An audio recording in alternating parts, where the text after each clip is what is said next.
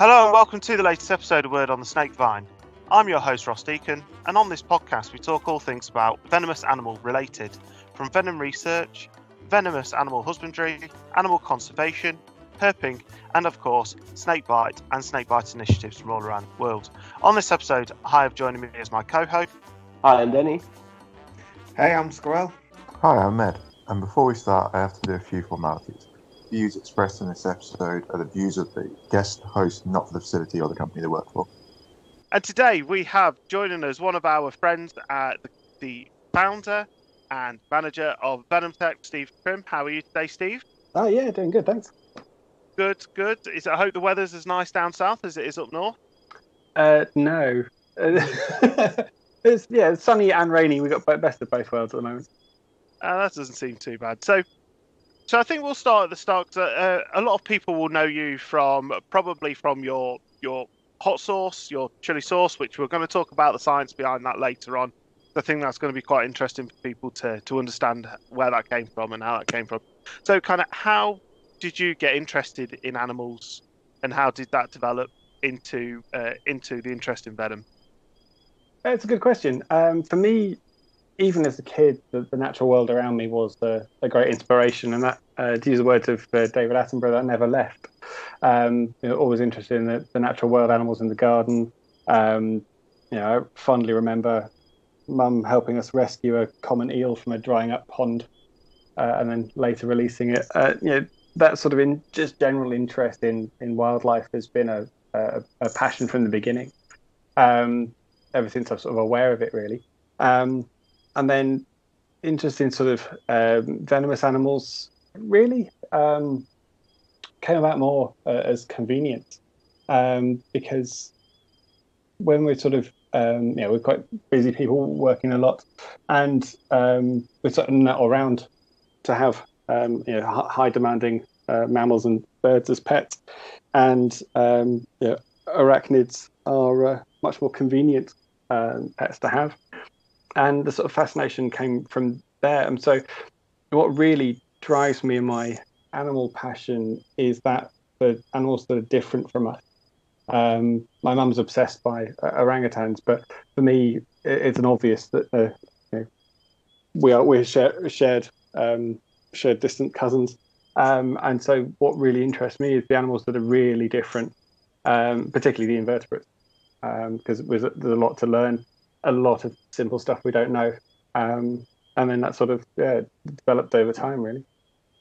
Yeah, I think a lot of people will know a lot of the work you've done is around about invertebrate venom.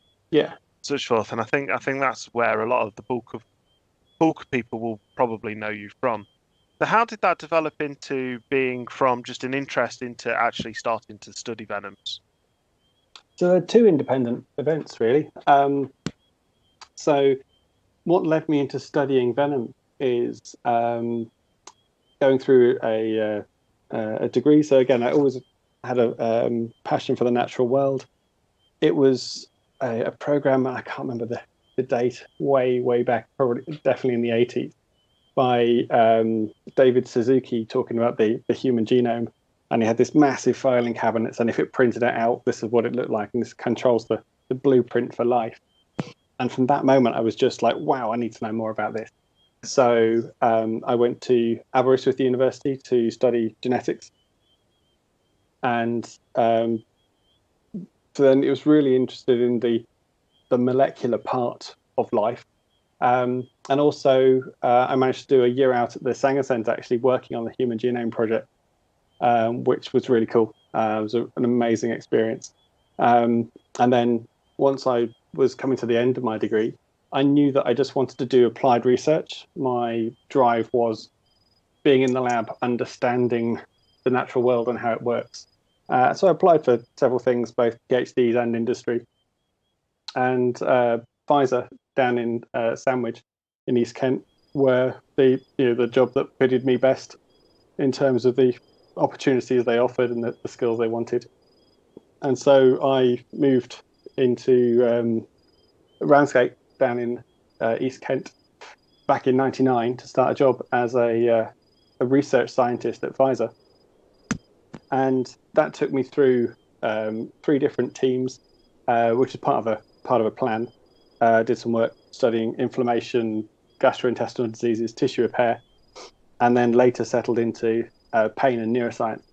And I was there for probably about 8 years studying pain and neuroscience.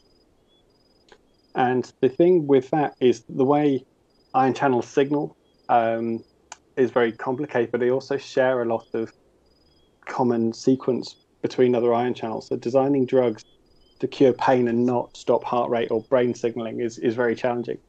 And it was during this phase where we started to read about venoms, particularly theraphosid venoms, that people commonly call tarantulas.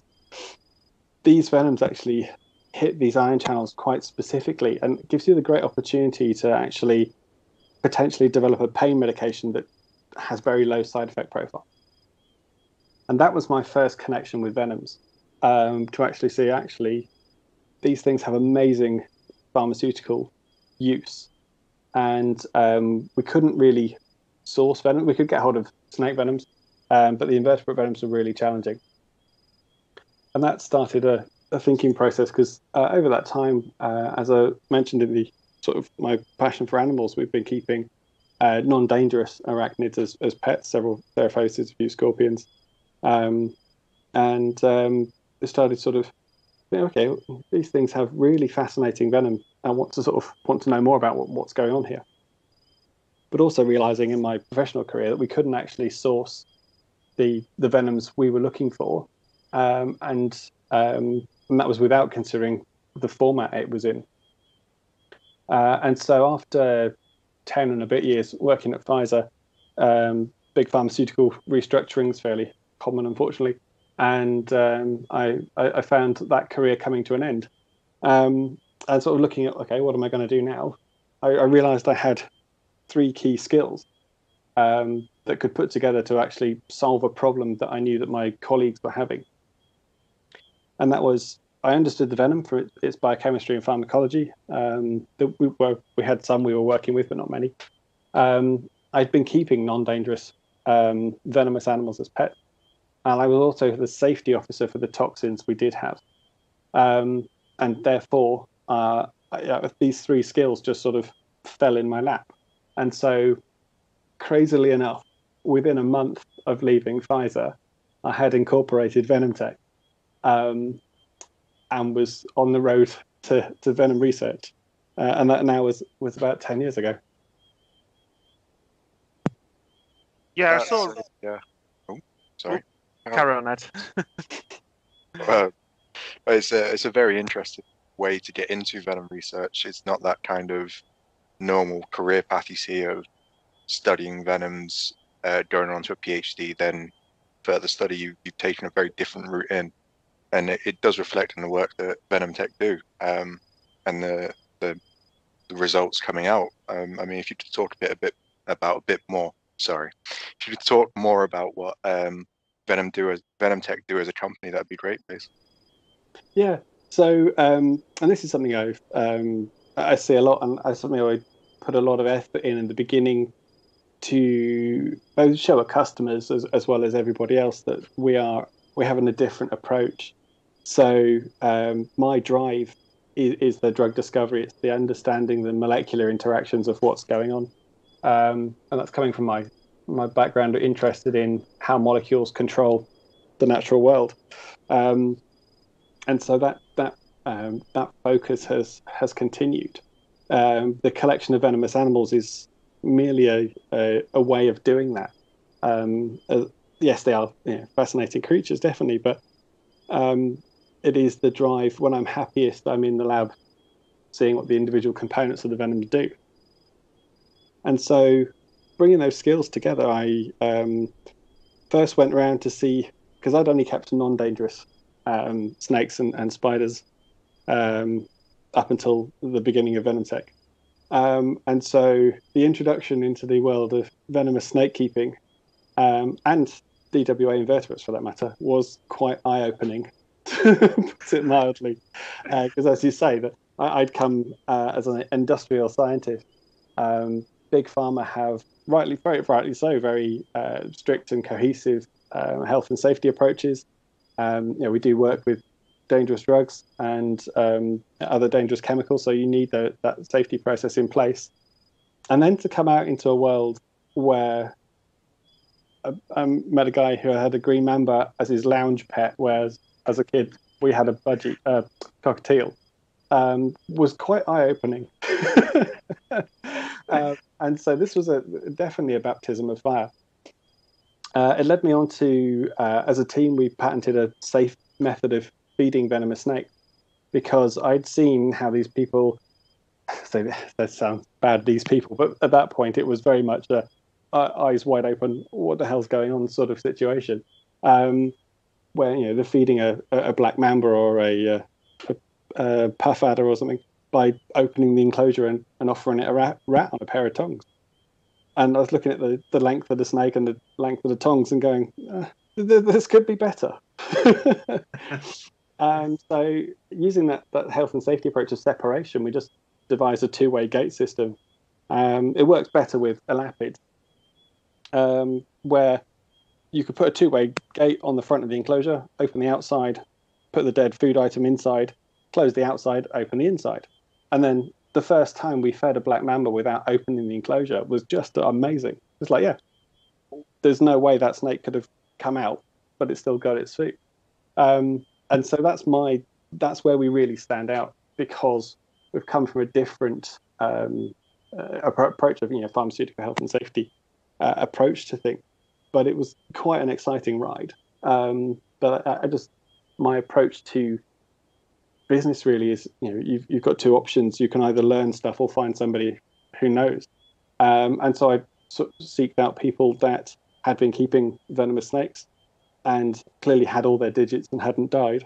And that became a criteria for talking to them to learn more, really. And then it was really eye-opening when we went to Harm Terrestica to get the first stock for the lab. We already had a few snakes by this point, and I'd looked at a list of things. No, the list was mostly theraphosid spiders and scorpions, and it will be amazing to get these, but surely nobody keeps these as pets. We had the black widows, brown recluses, deathstalker scorpions, and Brazilian wandering spiders, and it became quite, again, another eye-opening moment to go in and find a table with all these in little deli pots. I asked for six black widows, 6 redbacks, 6 brown recluses, 6 Brazilian wandering spiders, and I think it was 6 deathstalkers in there as well. And they just put them in a carrier bag and said, "Yes, that's so many euros." that was a new adventure, and to then get them back in the lab and build put the safe working practices into action, where we actually using CO2 to anaesthetize particularly Brazilian wandering spiders for husbandry routine. It means they're then safe. So this is the sort of foundation of what we do, and our first papers were all around novel approaches to animal husbandry, showing that we have a different approach. Because if you look on YouTube about venomous animals, there's plenty of mavericks out there showing you the crazy way of how not to do things, and this actually generally gets more attention than others. And what I didn't want is our customers, the large pharmaceutical industry, who are very health and safety conscious, thinking that we were in that group. So put a lot of effort into that safe working practice, and it's shown dividends, both through papers and reputation in the beginning. So most of what we do there is extracting the venoms, using safe working practices, and then characterizing the venom. So we look at how much protein's in there, separate those proteins out into the individual component, and put them into 384L or 96-well assay plates. And this means, from our customers' point of view, and our customers are quite twitchy about the animal side of things in terms of dangerous animals. When I built my first website, that's a bit of a lie. I had my first website built. The animals were very prominent because obviously they're the product. And I asked a few ex-colleagues of mine what they thought, and they said it was great. But I later realized they answered a different question to what I'd asked, and they answered the, "What do you think about me setting up a business?" Which they said was great. I actually wanted to know what they thought of the website, and it was an eye-opening conference, which would have been 2011, I think, where one of my customers, it was well, they weren't customers at the time, but sort of leads, were just having a chat. And they said, it's fascinating what you do. We want to know more about the Venoms. We had a chat. And they said, but your website's quite scary. And so that was an eye-opening position of, you don't want to be scaring your customers away from talking to you. So that moment, okay, we stripped all the animal images out of the website, because our customers want a compound to actually study for drug research, and so that's where the focus is, and that's why when you come to our website, there's a couple of animal images subtly hidden and around, but it's not the main focus. The main focus of what we do is the molecules themselves and how they interact in a drug-like way. And so that's the bulk of what I do, particularly in the lab, is looking at the individual venoms, separating them out, and targeting them to fit the right disease areas. So we're looking at venoms that have anti-cancer agents. We've got 2 PhD students just finishing off now that have been doing anti-cancer research. We also look at, it's still a lot in pain and neuroscience. A lot of our customers are doing that sort of work. We also look at antibacterial activity of venoms, and very recently some antiviral activity. So we've got some hot off the press data showing venoms that block COVID-19 binding to the ACE2 receptor, which is quite exciting stuff. Pretty current. Yes, exactly. And that's what really drives me. It's seeing that new pharmacological activity of a venom that has not been known or published before. That's the real exciting thing for me. And there's still a world of it to actually to discover. Oh, indeed. So we much are to just learn. scratching the surface. We've got a collection of about 200 species, but it's out of a couple of 100,000 venomous species. And some of our other students are actually uncovering new venomous animals and new ways of extracting those venoms. That one of our recent, I was going graduates, but technically hasn't graduated, but has finished. Due to COVID-19, it's not graduated. Steve Backshaw has worked with us to actually discover a new venomous amphibian, which we're in the process of writing that paper, which is very cool indeed. Isn't? So we're sort of scratching the surface, but our venom collection is very diverse, both phylogenetically and geographically, and that's because I need a diverse compound library underneath it. So whereas other venom collections have larger numbers of fewer species, for typically the antivenom, the people producing venoms for antivenom need volume, whereas we need diversity. Most of the venom we sell you can't really see. It's so tiny, typically in a few hundred nanograms. Yeah, I was just looking at your. I was just looking at the list on your website of available venoms. It's pretty comprehensive. There's a lot. There's a lot on there. Yes. Arachnid, the spider side. Holy moly!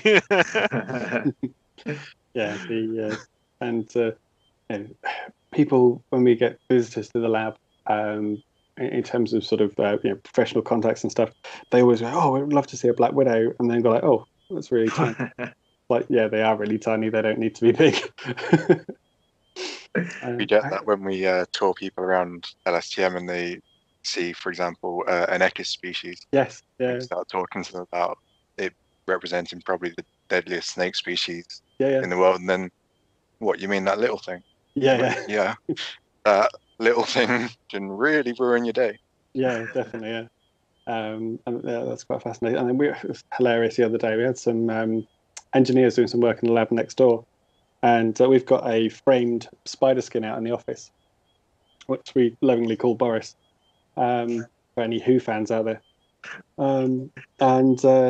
They were absolutely fascinated by it, and I'm trying to work out what they were doing. They were just nosing, and and they looked up and the lab was like, "Are all those boxes spiders?" And I went, "Yeah." I went, "So you're okay with spiders then?" Like, well, yeah. I wouldn't have built this just to scare myself. But it does amuse me of what people are scared of. So many times people say that the spiders are more scary than the snakes are. But in an open space, a black-necked spitting cobra or a mamba is far more scary than any of the spiders we have. I think it's proxy, isn't it? Yeah. Yeah. They've definitely come into contact with more spiders than they have snakes. Yeah, exactly. We have 3 tarantulas in the herpetarium just because we don't use anything. We don't do anything with them. They're just, we have the Pets. perfect environment. Just pets, yeah. Yeah.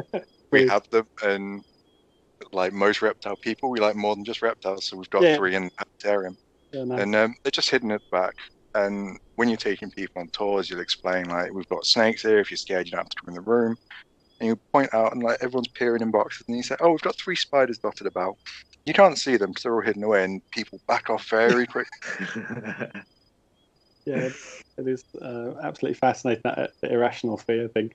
It's something I'm fascinated with because I've never suffered it. I don't, when you're in an open space with a tiger or something like that, then that'll be scary. But if it's behind bars or a picture, I don't see how that's a problem. So people, I used to work with a scientist who couldn't look at the image of a spider, and now back then, at Pfizer, I work in a lab. I didn't mix with the customers or public, so jeans and t-shirt were general dress. And obviously, having an interest in spiders, every now and again, I'd have a t-shirt with a spider on it, and to me, I wouldn't think about it. But when I had a meeting with this particular scientist, she had to stand to the side with her hand up against her eyes because she couldn't look at my t-shirt, and it would just amaze me. It was hilarious. I think I might be able to one-up that one. Our finance department moved up to the 3rd floor of LSTM, basically bordering the office. Paul and I share, and then the herpetarium's in it, just across this lobby area. We've got a big glass window so you can see into the procedure room and watch us. Yeah. When finance moved up, one of the ladies who works in there is petrified of snakes. Even if we're stood outside of the procedure room, there's no snakes, she has to cover the side of her face, and she will not look through the window. And she has to walk past it every day to get in and out of the lift. Is that the snake, or is that you and Paul? It's causing that. To me, Paul, actually. Not snakes anymore. Yeah, maybe. It was just like conditioning you just associated with the snake. So yeah. Unfortunately, so. For once, being recognised for snakes is not actually the best thing. No. So, other than the pharmaceutical side of it, with kind of looking into venom peptides, are there any other fields that might benefit from looking into drug discovery that aren't necessarily associated with drug discovery? Yeah, so there's a few things we've discovered along the way, actually, and has led us into fascinating areas of research, and just sort of generally from having these fascinating animals and studying them. I found myself chairing the Veterinary Invertebrate Society because we have for obvious reasons, a great interest in arachnid health, and we want to actually make sure that the animals are fit and healthy, but also the evolution of venom systems and the venomous animals themselves. So we do a little bit of, not as much as I'd like, actually, looking into the taxonomy of the venomous animals. But one area that has fascinated me, and it's partly a customer drive. I spend a lot of time talking to my customers about this. And I've recently written a lab news article that's published last month, I think, about the evolution of venom, and it's not anthropocentric. People think that why would you use venoms, because they've clearly not evolved to cure human disease. And that's very true. However, the targets they have evolved to hit in their prey or predators have also evolved in humans as well. But one of the things that is an interesting line of research, but it's taken us a long time because it's been a sideline project for all the people involved, is actually studying venoms and finding out they've got antimicrobial activity. It was a case of, well, why have they evolved to kill bacteria? Some people say about the venomous animals having poor immune systems, and that's possible. But the more we learn about their immune systems, the less likely that is. And it was a chance encounter with another ex-Pfizer scientist who, Asterios Moschos up at Northumbria University, actually saying, well, what if the venom gland has a microbiome? What if these antimicrobial peptides are there because there is bacteria in the venom gland? And between the two of us, we had the expertise to investigate this. And sure enough, we could grow several species, but we actually whole genome sequenced the bacteria from the venom and found a whole range of species, some of which that actually had various expression cassettes for detoxifying venom proteins, things like the pathway of beta-tracin defense, which we think is there to protect themselves against the antimicrobial peptides. So there's a evolutionary arms race going on within the venom gland. And for me, that was fantastic because it's a great example of how drug discovery and the discovery of antimicrobial peptides has influenced what we understand about venoms and venom evolution. And there's several examples where we've got drug discovery target effects of venoms that I really want to go back and look and say, okay, what's the evolutionary significance of this? And one of those is we did some work with Oxford University, their Structural Genomics Consortium, where we actually found some venoms that are affecting epigenetic pathways that are actually sort of master regulators of gene transcription. And I'd love to know what these venoms are doing from an evolutionary point of view. Is it just serendipitous they hit other targets and just happen to hit this as well? Or is there a unknown genetic mechanism for venoms that we just don't understand yet? And so this is a constant distraction from the core business of selling venom for drug discovery. However, producing scientific publications about venoms and venomous animals is all good for business. It helps raise the profile of the company. It plays the lottery of getting your name in more places and more chance of people finding it. So it is something we actively pursue, mainly through collaborations. If it's not directly relevant to a venom pharmacology.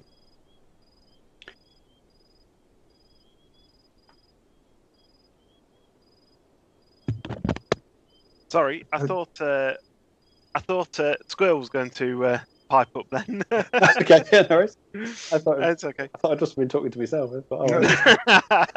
That does happen sometimes. It's fascinating stuff.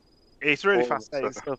The mute button is not the host's friend either. We've got a thing where we all hit mute while the person talking, and then we start talking, and we're still on mute sometimes. Yeah. Well, it's easily done. Yeah, it becomes a bit of a nightmare at times. Editing to do. So, do you have any other cool projects that you've got coming up or research lined up that you can tell us about as well? Because I think it's quite interesting to hear about the different projects you've been involved in and continuing to do. Yeah, we've got a whole host of things coming on. My list of papers in progress is probably twice as long as my list of papers that are published. So we've got a lot of stuff going on. Several book chapters being written at the moment, mostly in drug discovery side of things. I've got a book chapter on arachnid histology that is in the later stages of being ready for print. And that was absolutely amazing to actually look at the internal anatomy. So one of the things we do at Venom Tech is whenever an animal dies for whatever reason, We preserve it in alcohol, and that's because primarily that the taxonomy is always changing, and also drug discovery projects are really long. So venoms that we've sold 6-8 years ago could still be an active project. We then might need to clarify the actual organism afterwards to actually go back and work to it from that. But it also gives us a great resource for studying and looking at how the nerves work. And obviously, having a background in pain research, I'm fascinated about how spiders perceive their world, the sensory and pain processing. And so, there's an area there that there's a paper in a process of being written that we worked with the Veterinary Invertebrate Society on. Just trying to think of what else we've got to go on. We're doing quite a bit on jellyfish. You may have heard of. Yeah, we may have heard of that one. Yeah, somebody relentlessly. Somebody may have mentioned that. Yeah, I think this is probably a good point that just to mention. Otherwise, our listeners may not twig that Squirl is working with Steve as part of his MSc. His masters. Yeah, indeed, yes. He was foolish enough to suggest he was interested in doing a postgraduate degree, and was talking to us about options and ideas. Obviously, geographically, it's not very convenient, but otherwise, there was a direct mesh of a fascination for venoms. We were wanting to get into understanding Cnidarian venoms better, and it was something that Phill knew about. So we were delighted to have him on board, and we'll be pushing him to get the best thesis possible out the back end of it. It's a fascinating project. And I think there's probably a lot of discovery there that hasn't been done, or as well, isn't it? As you say, it's kind of a new field for you, but it's also quite an understudied field in general as well. Yeah, definitely. And same with most venomous species, that the major research has been done on treating the human pathology as a result of envenomation. And that's the same with Cnidarians. So there's a lot out there on the box jellyfish and other similar organisms like Portuguese man o' war, because they cause significant human pathology. But understanding the biology of beadlet anemones and moon jellyfish, it has really not much been done. So it's really a fascinating area. I think the first sort of drug discovery mention of a Cnidarian venom was not till the 90s, and the mid 90s at that, I think. It's fascinating. It's something I've found all the way through Venom Tech, that there is people have asked questions of, what about this venom? That might be a silly question, but often it's not a silly question because nobody else has actually asked it. Yeah. And so it leads us off into really fascinating areas. And one of the things I do want to look more into is the true bugs as well. Nice. Somebody mentioned to me that they've got a suspicion that water boatmen are venomous. And this is from anecdotal bite report.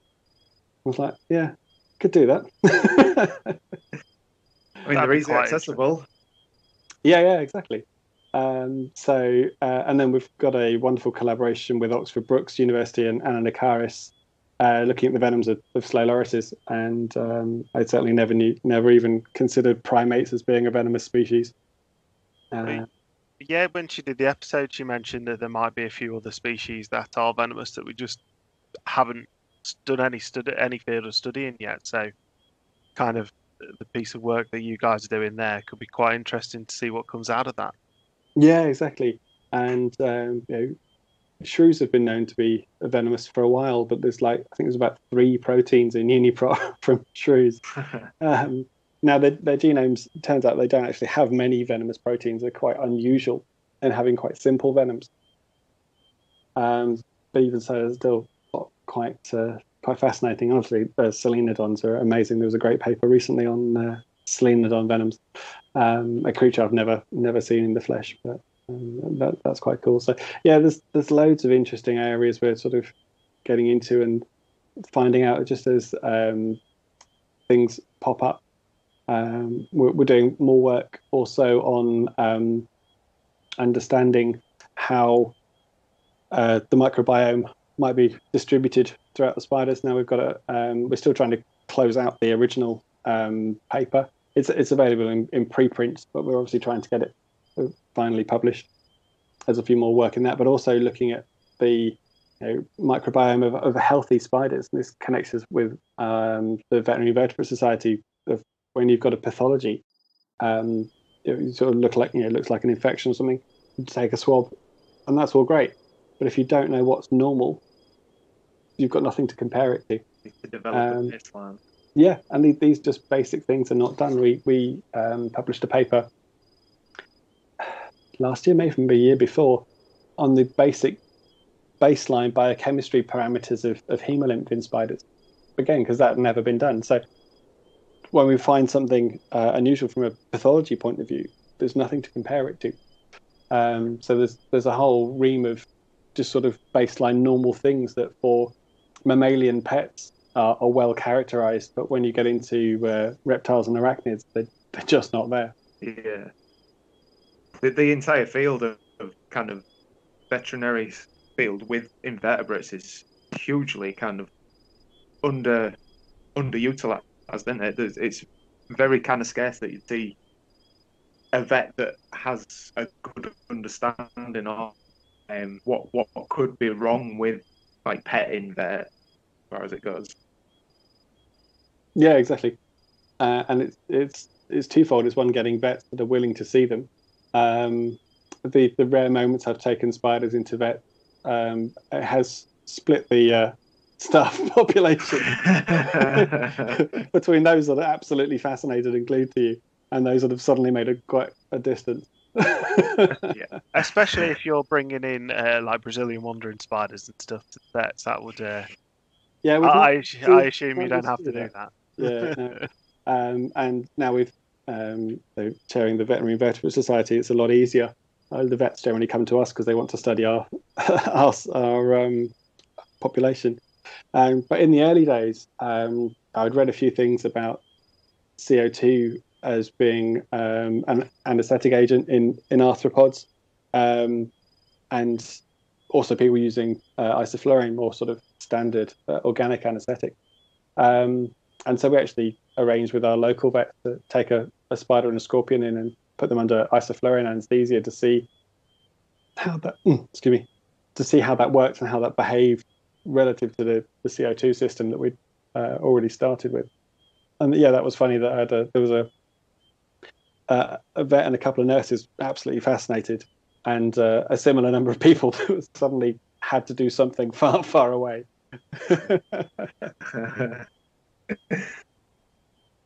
So, kind of, whilst we're on the spider kind of theme, yeah, you've got the chili sauce, which I think Ross mentioned earlier. That's kind of your side project, I guess, isn't it, to bridge science and food. Do you want to kind of explain a bit about the science behind the chili sauces that you've got, and maybe plug where you can get them as well? Yeah, cool. Thanks for the opportunity. It's something I never thought I would be doing.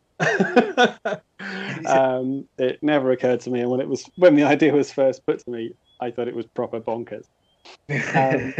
And so there's a great story behind this, that I was asked to do a presentation of local business leaders, part of the Institute of Directors, and to be able to explain to a group of non-scientists why I've put a collection of venomous animals together for drug discovery.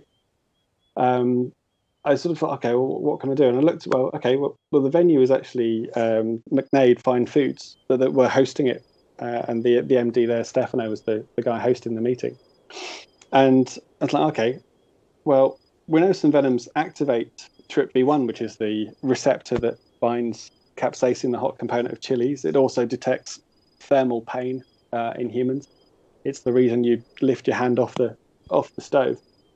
And so I thought, okay, I can keep a theme in here and to talk about capsaicin chili as a neurotoxin, which is exactly what it is.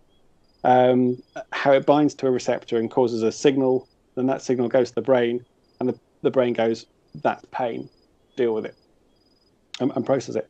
And then, okay, so here you've got a molecule from a chili pepper that binds to a receptor, causing a signal. Here you've got a molecule from a spider. Yes, it's a different shape. It's a protein rather than a small molecule alkaloid. And it actually binds to the same receptor in a slightly different way, but causes the same signal. And so that signal is burning pain. So therefore, the bite from the Trinidad chevron spiders probably are my favorite spiders, and it's partly because of this pharmacology. That actually a bite from them would feel like an injection of Tabasco sauce. It's clearly there for predator defense. Any mammalian predator getting a bite from one of these spiders is going to remember that that's not a good thing to tangle with. And then I took this, going on to that there's other receptors that do other things and other venom proteins that bind to them, and it went into more, the sort of device drug discovery which we've been talking about. And after my presentation, Stefano came up to me and went, "We really need to make a venom chili sauce." And I went, "That's a silly idea. You don't want to put venom in food." He went, "No, they'd love it." I was like, "Okay." I'm not sure how we'd say we're not a food company, but clearly they were, and it just seemed a bit too bonkers for a couple of reasons. One is getting a food grade venom. It's not impossible. It's definitely doable. But the other, scale. As I said before, we sell venom in nanograms, and you're gonna, if you for supermarket chili sauce, you're gonna need a hell of a lot of venom. The world's largest collection of Trinidad chevron spiders. And basically, he didn't let it lie. It's what happened. Every time I bumped into Stefano, he's like, "Oh, we really need to do this." And I'm like, okay, eventually gave in and went, how are we going to do this? So he phoned up the Food Standards Agency and said, what would it take to put venom in the food? And I was amazed by the response. They didn't say, "Go away, you're mental, don't do it." It was very pragmatic. There's a straightforward set of basically toxicological experiments you need to do to bring something into the human food chain that's not been there already. Which, as a consumer, it's really reassuring to see that's there. But that was, £10,000 plus worth of experimental work, which we weren't really willing to do for a chili sauce because we weren't going to make that money back because people weren't going to pay several £100s a bottle for a bottle of chili sauce.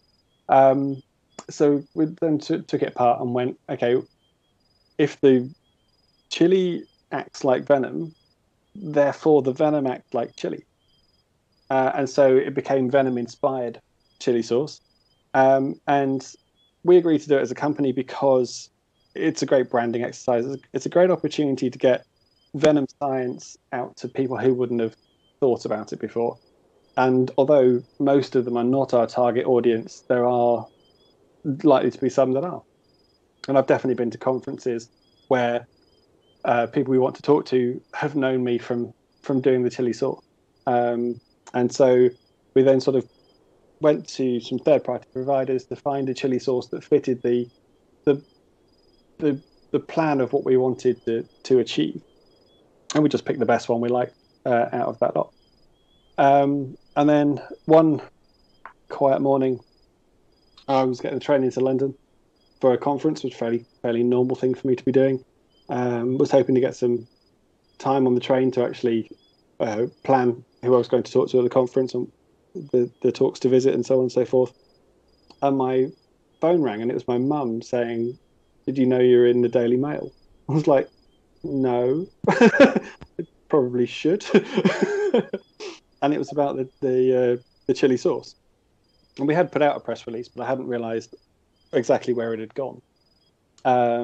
Because you put out these things and sometimes they get picked up and sometimes they just float about in the ether and disappear. And then shortly followed by a phone call from Stefano, and then my phone was just red hot for the entire trip. And the Venom chili sauce had been picked up by Lad Bible and got like 15,000 shares in an afternoon, and it suddenly went crazy, and we just, the demand was far in excess of anything that we could produce because we were making it in a boutique farmhouse kitchen in East Kent, and so that was absolutely crazy. Something I just never predicted and never thought we'd be involved with. But as a story, it's great to actually share Venom science with a wider audience. In January this year, there was a European Society of Animal Cell Culture meeting, and I gave the after dinner speak. I'll try and get that worded better. I gave the after dinner speech as I was invited to talk about the science behind Venom chili sauce, and to a scientific audience, which was absolutely brilliant. And we had tasters of the sauce there at the same time. So that was really cool. The only negative feedback we get is from the people doing the sort of chili competitions that it's not hot enough. And having an understanding of pharmacology, to me, that's just a gauntlet being thrown down. We are going to use the pharmacology of venoms and synergy to actually explain how multiple pathways are additive together to make a super hot version at some point in the future. And this will be made at a bottling plant scale, so there'll be a much bigger distribution and supply of that. Because at the moment we are sold out of salt. There's clearly, even in COVID-19 lockdown, people have seen it as an essential supply, which is awesome. So it has been on sale at McNaid Fine Foods. Obviously, they were the instigators of this idea in the past. I'm very pleased that Lee at the Spider Shop, if anybody knows him, has been mail ordering our chili sauce to those that will, and it's in a few zoo gift shops as well. But the future for us will be doing it in a larger scale, such that we can cope with the demand, because when it came, it was enormous and we just couldn't deliver it. We had people from Texas saying that they wanted 15 cases as a test run. Like that was more than we've ever made in the first place. The Americans love that type of food, don't they, as well? And their sauces. So yeah, and there's a great YouTube video of a couple of guys. They actually over the course of it's only about 3 or 5 minute video, they just do shots of our sauce, just one after the other, just talking about it, and they got some really good comments. Said, it's not blowing your head off. I can really see why you'd want this, which is really great. But I don't quite see. And they did a whole bottle between the two of them over a sort of 3 minutes, which is hilarious. Yeah. The extra hot version that I've tried a prototype of is it's even nicer, and that's saying something because it's nice anyway. But like taste wise, it is good. Yeah, it is. I gave it to one of my Sri Lankan friends, and they went, "Oh, that's really nice." And I went, "Yeah, that needs to be hotter." It's fantastic outreach for a slap in the face. Yeah, a little, but the outreach that you've got off the back of that is Venoms. I can't even say it, but is incredible. The lengths that, especially within Venom research, you go to try and get that public engagement. All it takes is some well-made chili sauce, apparently. Yeah, and something that we never suspected, and it was Stefano just basically wearing me down with this crazy idea. And I'm really glad he did. It was really exciting stuff, and we should definitely be doing more of it in the future, because it is it's a great story. It's great for getting us known in the wider world. There was a funny radio interview. We shipped a bottle up to somewhere in Ireland. I can't remember now, unfortunately now. And they clearly picked the person with this lowest chili tolerance as the person to try it live on air, which was very funny. The conversations that it will start is fantastic, and the recognition that you're getting for it as well is invaluable to your company. Yes, definitely. I do want to bring us back slightly when you were talking about working alongside veterinary societies for invertebrates. and how you've constantly tried to improve the husbandry. Within venom research, it's very difficult for space, obviously, especially with larger animals. Have you found any kind of quantifiable data that comes off the back of improved welfare of the animals? For example, in the toxins, the quality of the product. Yeah, so it's more around yield, is where we've made improvements with husbandry. And that's come in two ways. One is with the snake gate, so the safe method of feeding venomous snakes, is that previously when you opened an enclosure, you could be opening that enclosure to feed the animal, take it out for extractions or clean it out. And ultimately, the feeding and cleaning have got a higher frequency than the other two.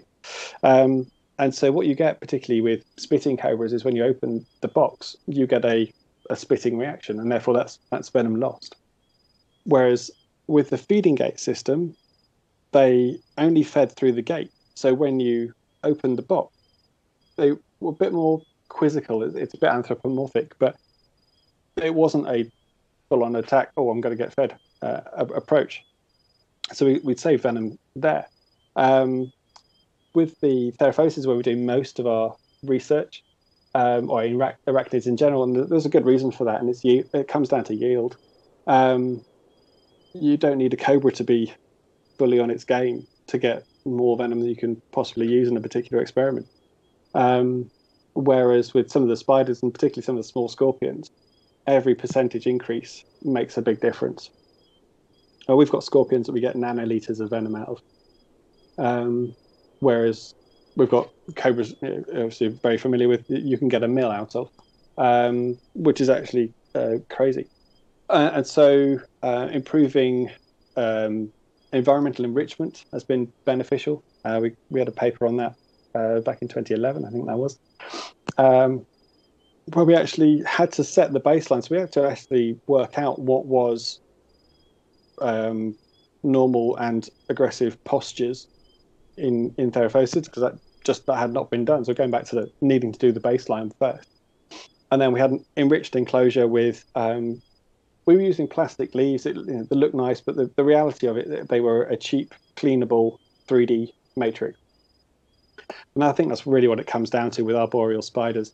We were looking at the Trinidad chevrons, Psalmopius cambridgei, and the Indian ornamentals, Poecilotheria regalis. And when you're giving them a complex 3D space, in this case it was plastic leaves and upright hide, you get a much calmer spider. And we actually saw an increase in venom yield connected with that.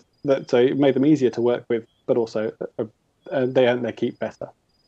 Several species are upgrading the size of the water bowl and the humidity in the enclosure has a direct impact in venom yield as well. And that's work we're in the process of writing. One of the many papers we're in the process of writing up. So yeah, there's definitely improvements, and it's not always obvious. You think you're doing the best for the animals. They are doing well and breeding well and not showing stereotypical behaviours and these sorts of things. But you can tweak the environmental conditions and actually increase the venom yield. In terms of quality, what we generally find is that, and I think this is an evolutionary thing, that the venom they produce is always effective. The actual peaks of individual components do change and differ in certain conditions, but generally it is very relatively consistent. But we do get increases in yield with improvements in husbandry, particularly for arachnids, which is our main area where we've done this research. Well, that's fantastic that you are getting these results, and especially with yield. You mentioned in snakes, we have the luxury of working in effectively much larger yields than you do, and even then we're trying to always improve our methods to get higher yields. And so they're valuable for us. When you're working in nanograms, those incremental increases are, as you've said, so important. Yeah, definitely. For us, an average spitting cobra yield gave you sort of 300 or 400 mg dry weight protein. When you're putting that down to assay plates of 200 nanograms, it goes a hell of a long way. For sure. I mean, one of our blackneck spitting cobras averages about 500 mgs for dried. We've had over 700 mgs off one extraction. Yeah, they're fantastic creatures. And that itself, for each extraction, you've got such a huge stockpile. And then when people come to take little bits out, 10 micrograms is seen as a standard amount out of 700 per extraction, for example. So we can build a stockpile very easily, but conversely for you, every bit of extra yield must be so nice to achieve. Yeah, and we've done a reasonable amount of work and more coming actually on British spiders as well. And when you start looking at those for yields, it is definitely a microscope job to see the venom. How would you go about drying the venom at that size? Obviously, it being freeze-dried is a standard, but then processing the venom after it's dried in such small amounts. So we freeze dry it in the same way we freeze dry everything else. Just a straightforward lyophilization instrument. Ours has got multiple shelves in it, so it's built to hold plates, assay plates rather than vials. But otherwise, it's a fairly standard bit of kit. To dry venom at that yield, if you just put it in a sealed tube in the freezer, it will freeze dry itself. You'll find the water condensed on the lid and the venom dried on the side of the tube. The most important thing when you've got venoms of that size is controlling electrostatic interactions. The dry venom is electrostatic. So if you're using polypropylene tubes, they can build up a charge when they're going in and out the racks. And it is discharging that charge before you actually then go and open the tube to work with it. Is one of those key sort of insider tips, I would say. And it's something we always say to our customers, that when they get the array plates, they are heat sealed, such that the venom doesn't stick to the seal. Always say that if they do have an anti-static mat, it's worth discharging it before opening the lid. Because when you're working with venoms that are so small, you can't see them. You can't tell if they're there or not. Yeah, that's really quite interesting. Don't realise how little, as you say, how little yields some animals will give yield-wise, and that's for a lot of our listeners, they may not understand what that actually means as regards to the amount in weight. So the best way of describing it is some of our small scorpions their total yield from an individual scorpion will be about the size of the root of one of your hairs. If you pluck a hair out and look at the tiny white dot on the end, that is an acceptable venom yield for some of the species we work with. You could always just buy gallons of it from the Middle East. Yes. There seems to be pyramid selling of scorpion venom going on in the Middle East. We also get our fair share of people offering scorpion venom to us at a snakebite research centre. Yeah. Do you get people say, "Oh, I've got black scorpion venom for sale"? Like, what species is it? Black. Okay. We had a gentleman turn up into LSTM apparently with venom on him, and just turned up saying he's got venom to sell us from scorpions. Luckily, security called us up, and we're not really sure what to do. Yeah. Yeah, we've had that. Also, I think it's a language thing, but we've had a guy that sounded like he was trying to sell us a 500-gram scorpion. 500-gram scorpion is impressive. No, I thought he had a lobster. Makes you wonder what the venom is. Yeah, but my team thinks that this is a completely new thing to science, and he's completely frustrated as to why nobody actually believes him. He's actually really found the world's largest scorpion. A legitimate scorpion at that pit. Yeah. Nobody believes him, which would be amazing. I've had some crazy requests over the years. We keep them anonymously, obviously, for GDPR, but we are thinking of eventually writing a book of the crazy requests we've had over the years. A few that stand out to me were by an email. Have you got some less lethal viper venom that I can inject myself with? That was quite interesting. Loads of people trying to sell us scorpion venom, yeah, just we seem to just have a flag up for crazy people, for want of a better phrase. I couldn't think of a politically correct way of putting it, but people just obsessed with venom and needing to be a part of it and not having any clue as to what it actually involves and what's going on. And also get a list of people that just send us a one-line email. Have you got any jobs? I mean, that's the best way to go about it. I'm not going to answer that. It does attract some interesting people to contact you, and it's actually made me feel better about. First time I got in contact with Steve was asking for, I think it was 52 grams of Jameson venom that were requested. So now I don't feel so bad. No, that wasn't an insane request. Yeah, no, that wasn't crazy. I've had back on the chili sauce. Somebody said, "Could you provide us with a bowl full of venom and a bowl full of chili sauce so we can try them side by side?" So we sportingly sent them a quote for a bowl full of spider venom, and they didn't really go back to us. I can imagine how much that would cost. The cost of it. Yeah. Had lots of zeros in it. If they agreed to it, though, you would have probably been able to retire and move to the Caribbean coast in Costa Rica or somewhere. Yeah. Can you imagine trying to source that many salmopias? Yeah.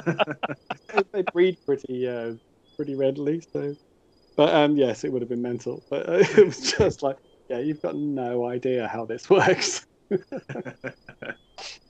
Usually, when you tell them the price for a nanogram or a microgram, that's suddenly when it dawns. I've found it's when they realise the actual money worth for the amount you get. That moment, you quickly lose a lot of interest. Yeah, we've had somebody ask about a purified toxin, which on the face of it looked like a very reasonable request. They said, "Oh, probably only wanted about just a small amount, 100 mgs to start off with." It's like, yeah. I might be of purified toxin from the spider venom. Like, I might be able to provide you that, but in about a year of work, it's going to get through a lot of venom, which you have to pay for to get through. And that just turned out to be a typo in units. It was fairly straightforward. And I think with that, we'll unfortunately, I think we're going to have to draw the episode to a close. Thank you for coming on today, Steve. It's been great talking to you, and it's been a really funny episode. There's some brilliant stories, and it's great to see that you've kind of not necessarily gone through all of the university way into getting this job. However, you've made a dream of your own come true with the lab, and it's going from strength to strength.